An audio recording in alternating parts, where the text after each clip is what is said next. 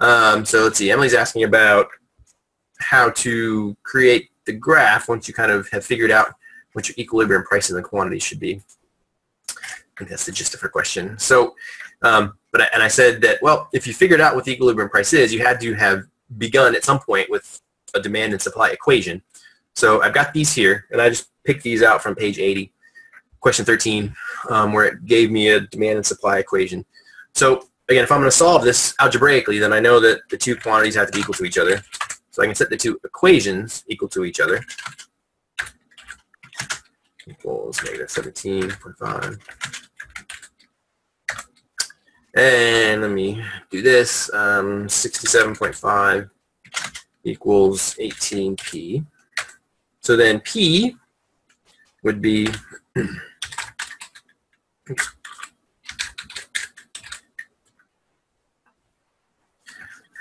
this is I've been curious about this.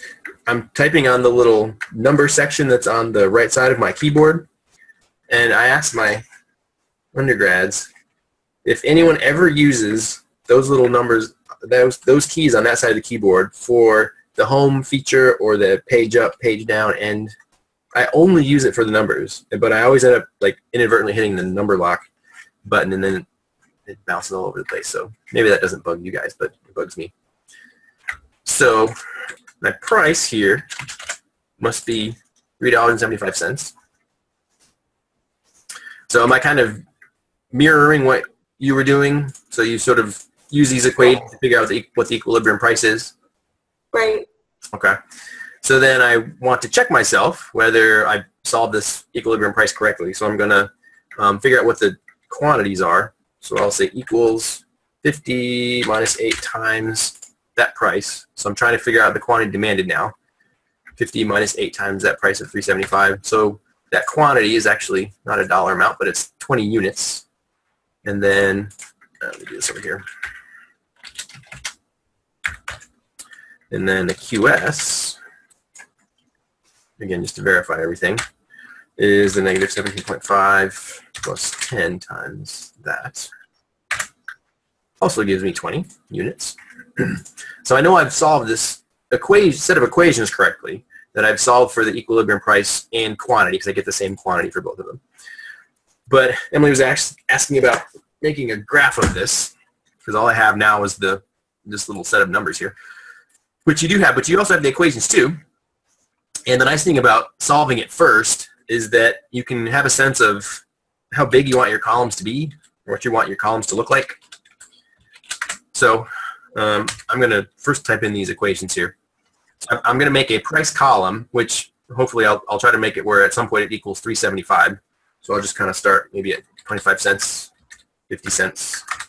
I'll go up in increments of those. And I'll go up to $4. And so then let me type in my demand equations, kind of like the way that I did down here. So it was the 50 minus 8 times, and then I'll reference the cell that has the prices in it. Then again, these are not quantities, these are amounts. I'll do this with the supplies part of it too. Negative 70.5 plus 10 times that. I just told you yours should not be a currency. So I've got, if this price was only 25 cents, then there would be 48 units demanded and only negative 15 supply, which doesn't make much sense. But I can go in and kind of copy all these equations down. And if you didn't follow what I did there, you can go back and review the video or look at my little Excel tricks sheet. And things aren't going to be very interesting until at least here, because you can't have negative quantities of things. So I can let me just move this up a little bit. But I've got all these potential different prices here. I'll make it a little bit bigger here too. And I have different quantities demanded. And again, all these equations are the same. It's still the same 50 minus 8 times this price. And all these little supply equations are the same. Negative 17.5 plus 10 times the price. And so if I wanted to, so now I've got this in table form, which the book may have some examples of these numbers in table form. And again, I can kind of check myself and see that when the price is 375 here, I am getting that the quantity demanded is 20 and the quantity supplied is 20. So you get some verification that your math was correct, because it's the same as the answers you get over here. But you want to graph these things.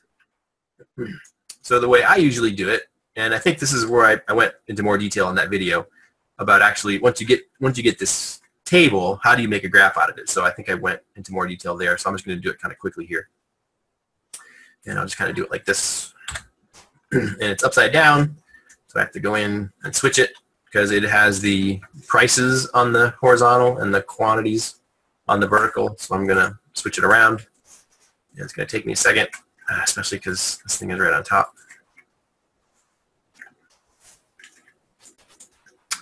So these are my X's, these are my Y's, and these are these X's, and these are the Y's. Okay, so I've made my little picture, my little scatter plot here, based on the data in these columns.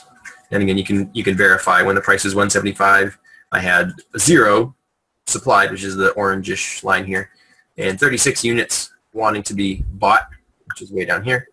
And again, I see that this intersection seems to be happening at this price of 375 and a quantity of 20. So does that kind of answer your question, Emily? Yes, you did. Thank you very much.